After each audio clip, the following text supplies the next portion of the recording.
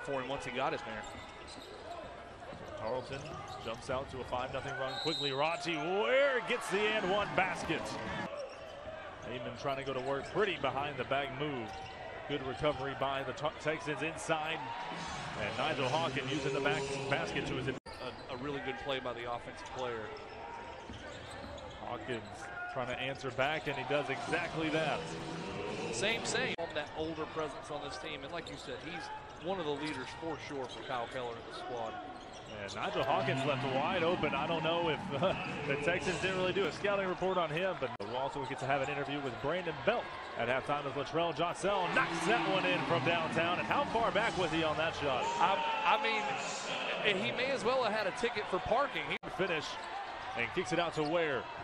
3, Jossell, count it! Latrell Jossell getting fired up from behind the arc.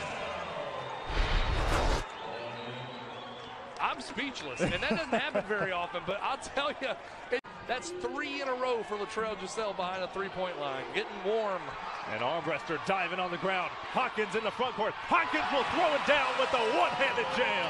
Nigel Hawkins with the thunder on this end of the court in the student section. Lumberjacks looking for an answer. Takes it over. Corner 3. Raji Ware. Under 10 on the shot clock. Under 5. Hall going to have to go to work. And Dede Hall just too confident around the rim. Hawkins for 3 comes up short.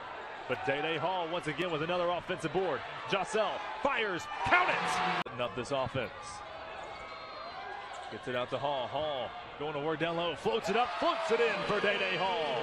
Dede Hall starting to get it going. Almost taken away. 10 on the shot clock. Latrell Jossell. Hawkins. Pump fake. Settles for the mid-range jumper. Count it! A huge shot by Nigel Hawkins. Time out taken. Tarleton State Texans. So the Lumberjacks will get the win here back at home.